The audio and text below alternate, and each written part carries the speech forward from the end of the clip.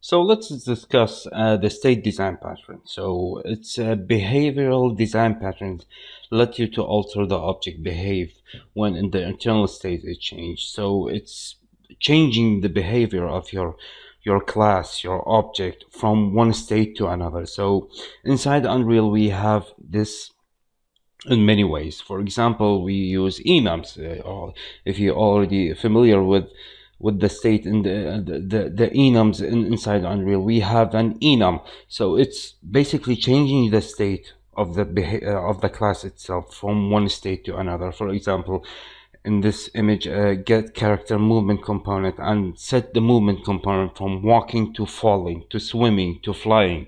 And also for the capsule component, I'm setting the collision. Everything you see as an enum is considered changing the state of this class, of this object.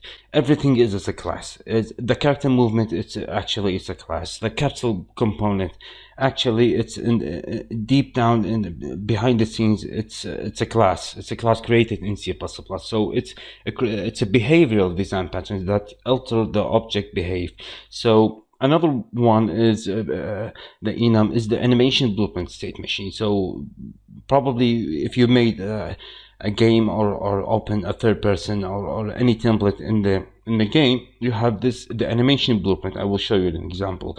It's changing the state of the player, changing the behavior of the player from one state to another. Am I jogging? Am I sprinting? Am I idle? Am I death? Am I climbing? So all these are states. Considering these, each one is a state. So if I am on the idle state, from the idle state to the sprint state, if I press a certain button or press shift on the keyboard, so if the player death, okay, play the death animation, play the death state animation. So all these considered is a state machine. So it's a state design pattern. Another example, this is also if you like from jumping to falling to land. So all these are state machines inside the animation blueprint graph. I will show you an example. And another one is the AI behavior tree. Also, I will show you an example. So this is the AI state of your the AI character. For example, does he have a line of sight? So if he has a line of sight, rotate to this entry and chase the player and move to the player, alter his information, alter his object behavior. So if he's not, okay, go back to the patrol. So he is changing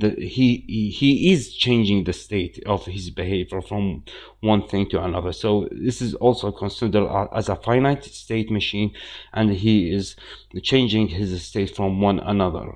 Okay, so let me show you an example in the engine. If I go to the engine and go to we will create this also, but let me show you. If I go to the anim graph under the default local motion, this is the local motion that I am changing from idle. Now he is idling to the walk forward. And what is the condition? The condition is he moving? And is he moving is based off the velocity of, is he moving based on his velocity? If his velocity, the vector length of his velocity is more than 0, okay, consider him he is moving, and make him go to this state. If he's not, go back to this state. So this is a simple example. This is all in the animation blueprint. So everything is in the animation blueprint is a state machine. You are changing the state of the behavior of the player from one state to another. Another one is as I show you, let me show you there. For example, let me get the character movement component. This is a character movement component, and also it's a class. So if I set movement mode, I think, yes, set movement mode. So I will set the movement mode of the player from walking. For example, by default he is walking. I can set him from walking to flying or swimming. So everything, for example, if I set him to swimming, he will change and go to the swimming thing. So swimming. So he will go to this state of the swimming, so and so on and so forth. So he changing, actually changing the alter the behavior of this class. So this is also considered a state machine. So another one is, as I showed you, is let me go to blueprints, characters, enemies. Like for example, let's take this guy. This is the behavior tree that we will design. So this is a finite, also considered a finite state machine. He on every tick he's watching the player. Is he moving, or for example, is he moving? If he is moving, do this stuff.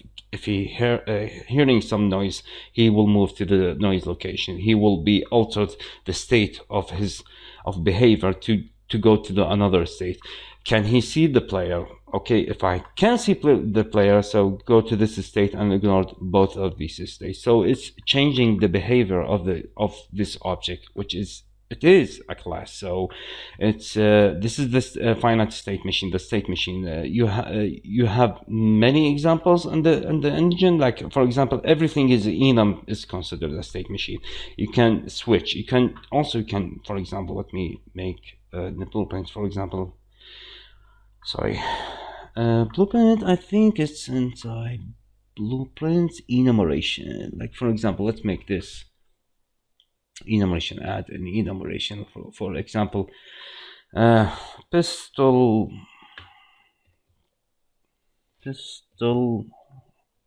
another one, shotgun, another one called rifle. For example, let's say, for example, this is a type of enumeration of some kind of weapons that the character he have. Let me rename this to weapon type. Weapon type. Now, if I go there and make a variable of it, make a weapon type, and choose that as a weapon type. There. So if I select this one and get that, I can switch on that. I can switch on this.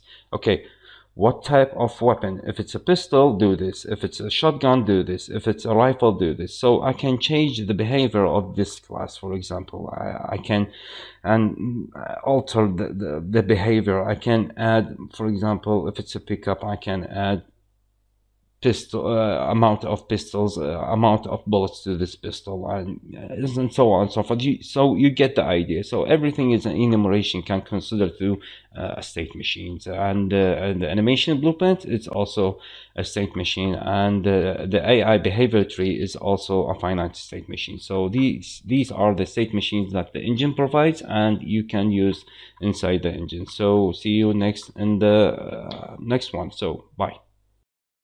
If you have fun with this tutorial, I have made a Udemy course on how to make a turn-based puzzle game with Unreal Engine using blueprints and C++. The link in the description below.